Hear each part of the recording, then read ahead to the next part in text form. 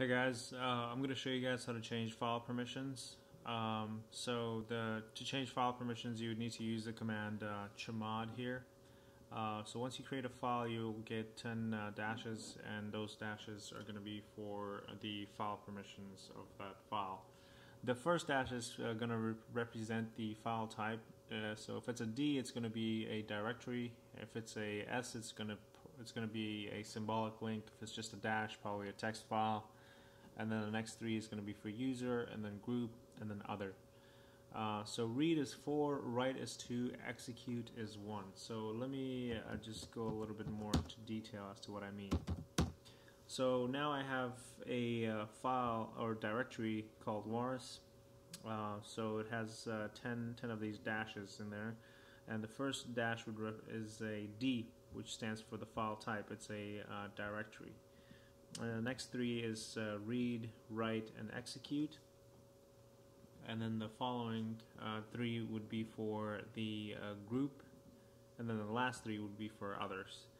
So let's say we want to change the permission of this file to be read for user, write for group, and read and execute for others. So we would issue the command chmod 425 on /home /wars, and if we do an LL, you'll see that it has been changed to read for user, write for group, read and execute for other.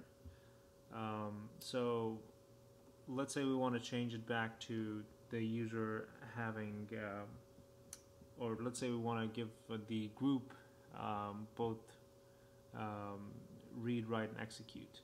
So we would issue the command chmod. So we won't give any permissions to the user, so we'll keep that as a 0.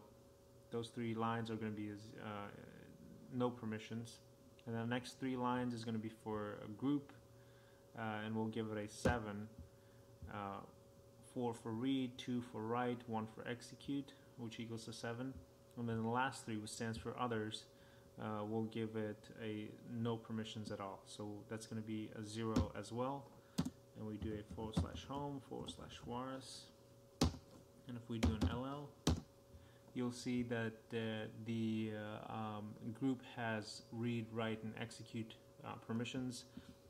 The others has no permission. The user has no permission as well. The D is still there since it is a directory. So let's give read, write, and execute to the user. So we would do chmod 700 and /home /wars. If we do an LL, you'll see that for the user it's read, write, and execute. There's other ways of changing a file permission, but I find this to be the easiest. So I hope you guys learned something from this. If you have any questions or comments, please comment below, and I'll try my best to answer any of your questions. Thank you. Hope you guys have a good day. Bye-bye.